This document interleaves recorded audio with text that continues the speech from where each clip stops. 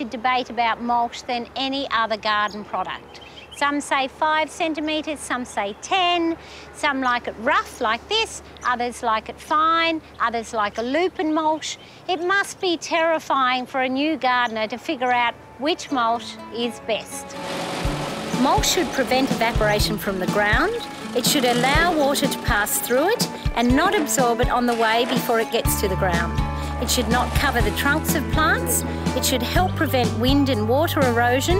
It should protect plant roots from direct heat and, of course, keep away weeds. Mulch should be coarse and irregular. And as a good friend of mine says, if you walk on it and it hurts your feet, it's mulch. Now you know all that, I tell you what isn't a mulch.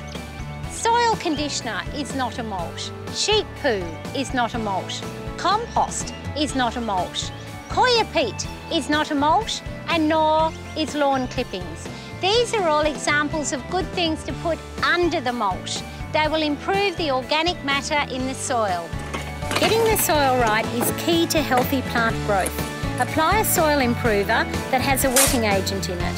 The healthier the soil, the more drought resistant your plants will be. Sandy soil, typical in WA, is very nutrient poor and does not hold water well. This is one of the best places to get the definitive answer on what is the best mulch.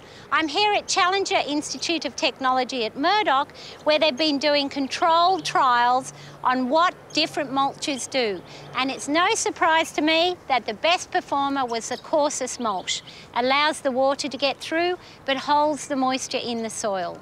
Now is the time to be mulching your garden before the summer hits us hard. Look for mulch with the new Water Corporation WaterWise approved logo and Smart approved watermark label. The key benefits of mulch are conserving moisture in the ground, preventing evaporation, suppressing weeds and protecting the soil microbes underneath the root zone.